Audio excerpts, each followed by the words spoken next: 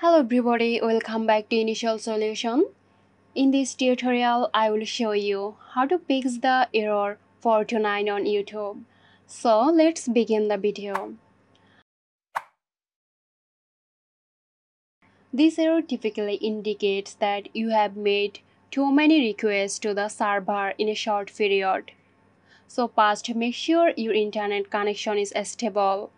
Try switching between Wi-Fi and mobile data, or restart your router if you are on Wi-Fi. Also, clearing the app cache can often resolve issues like error 429. Go to your device's settings, find apps, scroll down, and select YouTube. Tap on storage, tap clear cache. After clearing the cache, reopen the YouTube app and see if the error persists. Sometimes a simple restart can fix the problem.